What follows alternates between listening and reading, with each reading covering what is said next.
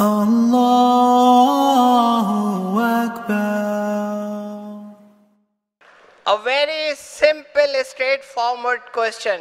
Do you like what icna does? Do you like what icna does? Do you want to be part of it? So before you go, there are booths outside asking, join icna.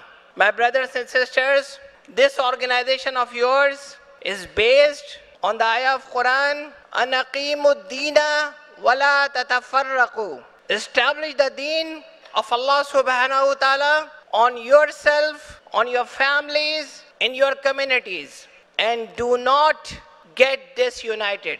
This is the simple message of icna. We want to establish the deen of Allah subhanahu wa ta'ala, a community following the deen of Allah subhanahu wa ta'ala and sunnah of Prophet sallallahu alaihi wasallam. We take the pride to be Muslim and we want to stay that way. And all these efforts which we do are the efforts to serve the Muslim American families. We want to make sure icna is and will always stay as the organization of American Muslim families.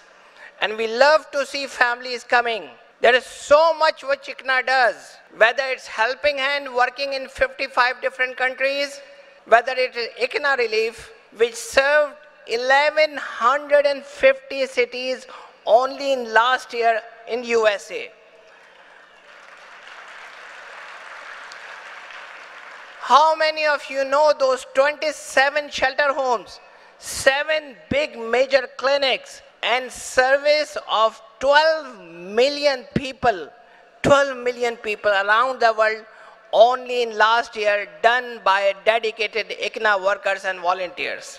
And I hope you all will contribute, not with your money alone, but with your time, with your dedication, with your commitment, and your affiliation with icna. And the last, don't forget to make du'as for icna.